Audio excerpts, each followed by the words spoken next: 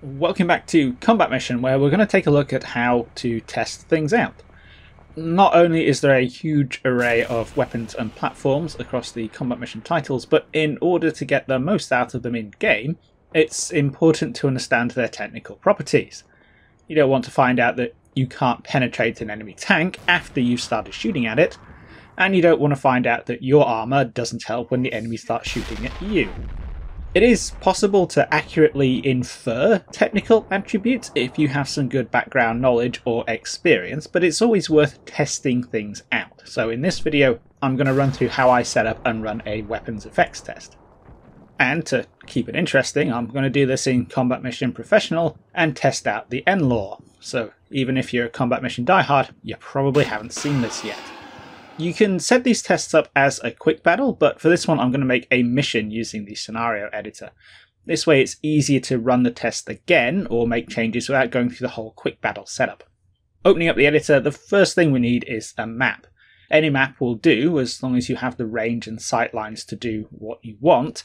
I prefer using the gunnery range map from the modern tutorials, so let's load that up. This has the added bonus of already having the weather conditions, deployment zones and everything else all ready to go, though we could tweak them if we want to test out specific things like, say, night fighting capability.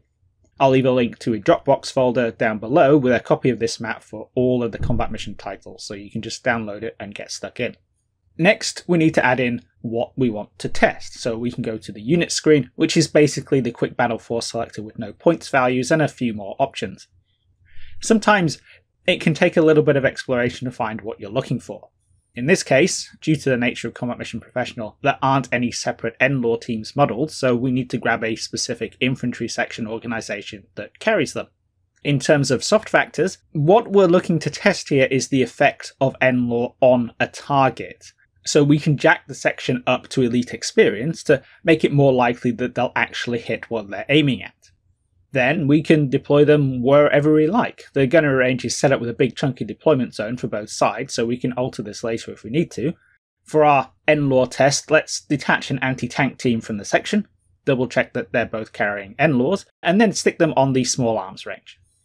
If we go back, next we need something for them to shoot at. So for the red side, let's grab the most common Denovian MBT, a T-72B3, and we can deploy that on the small arms range out in the open, where the N-Law team is going to be able to shoot at it.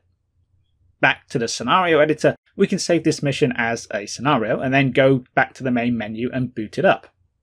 The important thing to check here when starting the battle is that you play the game in the hot seat mode. This allows us to play both sides and we can control where everything is and what everything is doing.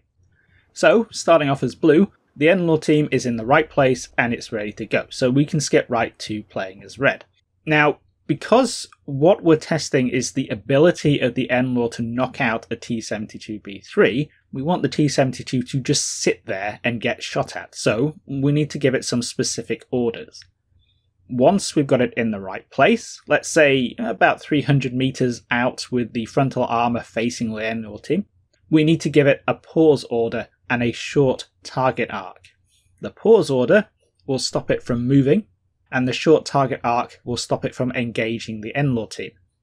Sometimes the TAC AI for the target will override these orders because the TAC AI really doesn't want to die. So it's worth creating a save before you press the go button to make it quick and easy to start again if it goes sideways. And that's it, that's literally all there is to it. When we start the battle off, the N-Law team spots the T-72 and we get to see the N-Law's top attack profile take it out. Knowing that, we have a much better appreciation of the anti-tank capability of infantry armed with N-Laws, which in turn has some significant tactical ramifications. These tests are really simple and easy to do. They're especially invaluable if you just picked Combat Mission up or you've started playing a new title with a different setting, because there is just so much stuff to get your head around.